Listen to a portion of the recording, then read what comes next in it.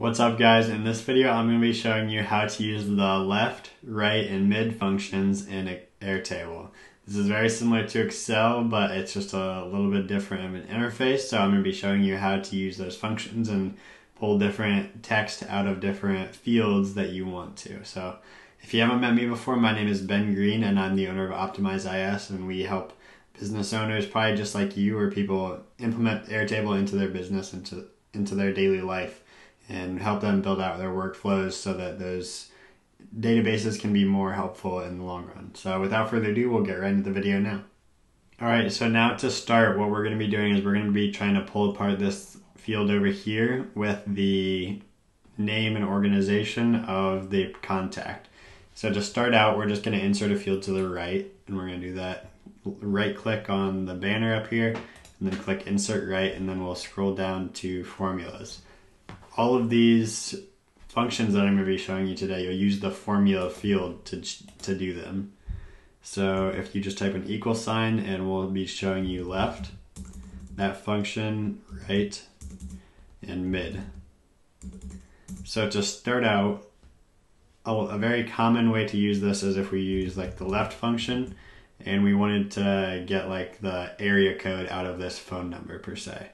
So if I type in left there and then click left and then I type phone, it will give me that. And a really easy way to figure out where your different operators in your function go is if you just click in the function, and then it'll come over here and it'll say left, parentheses, a string, a comma, and then how many.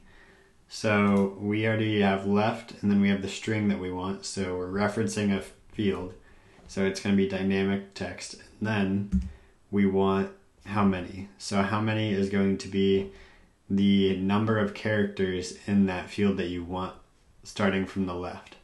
So we'll start with 1, 2, 3, 4, 5 and see how that works.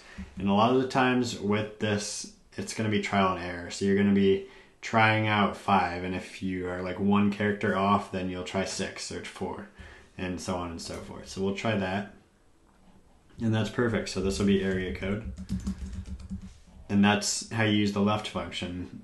So that's pretty simple. Now I'll show you the right function. It's very similar to that, and to do it, you just come back down here, click formula, and do equal sign right. You don't have to have the equal sign in there in Airtable, but I do like to use it. So I'll do phone again. And this time we'll just pull in the last 4 digits of the phone number. So here it looks like just 1, 2, 3, 4, and that should be good. Yeah, so we'll do last 4. And then now what we're going to try to do is we're going to try to pull in the middle of that phone number out. So we will see if we can insert another column to the right here, make it another formula, and then do mid.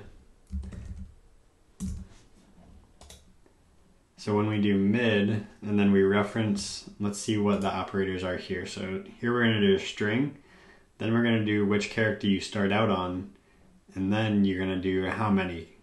So if we start out with phone, and then the next is where we start. So it looks like we're going to start at, if we just want 4, 5, 6 for all of these, so 1, 2, 3, 4, 5, 6, 7. So we'll try 7, and then how many from there would be 3. So we'll try that, and again, this may or may not work. That's perfect, so we got the middle, and that's perfect. So that is how you use those functions to pull out text out of a very static column that's always in the same formatting no matter what. And these are very useful, but if you want to get into a more advanced use case, I'm going to be showing you a little bit more of the mid function using like search and find. So to do that, say we want the organization, and you have it in something like this. So what we're going to do is we're going to insert this right here, and then add the formula, and we're going to do mid. Actually, what we're going to do first is we're going to try to find what character this comma is at, because that's one standard that's throughout this whole name and organization field, is that there's a comma in there. So to do this mid function, what we're going to start out with is a search function. So we'll start out with search, and we're just going to search for, make sure we have the right characters here. So find this string within the string, and then an optional position. So really all you need here is these first two operators. So we're going to search for the comma, and then we're going to add the string, so the name and organization, and click save. So that's going to give us this number, and that's important to know what this like middle function gives us, because we're going to be adding functions around this to make this easier and more simplified. So that's the start of the comma. While that is the start of the comma, we don't want to start at the comma in our function, so we're going to want to add 2 to that. So you can see there's a comma, a space, and then the start of it. So what we're going to want to do is we're going to add just a simple +2 here. So we can save that, and then it's going to right align all of these, and we'll have the start of whatever that name and organization is. So now when we do the mid function, we'll throw that in there. And this is going to be the start. So let's come back in here and see where do we want to start. So start is the second operator. The first operator, we want this name and organization in there. Then the next thing we need to do is figure out the count. So to do this, we'll add a comma at the end, and you'll use a function called the len function, or the length. So if you type in len, it returns the length of a string. So we'll do length of name and organization, and then you're gonna say minus, and then you're just gonna come back up here and copy and paste this, and see, because the idea there is you want the whole length of this minus everything before the start.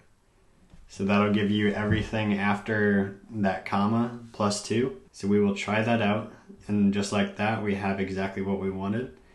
And yeah, that's how you use the left, right, and middle function, and you can do a little bit of a dynamic middle function. If you have more of an advanced use case for this mid function, throw it in the comments of this video. But I hope this was really helpful, and if you do have any other comments or want to say how you use Airtable and how you use these text functions, then I'd love to hear it in the comments. And also, I would really appreciate if you hit the subscribe button, hit the like button, and share it with a friend who can also use these tips to get started with these text functions.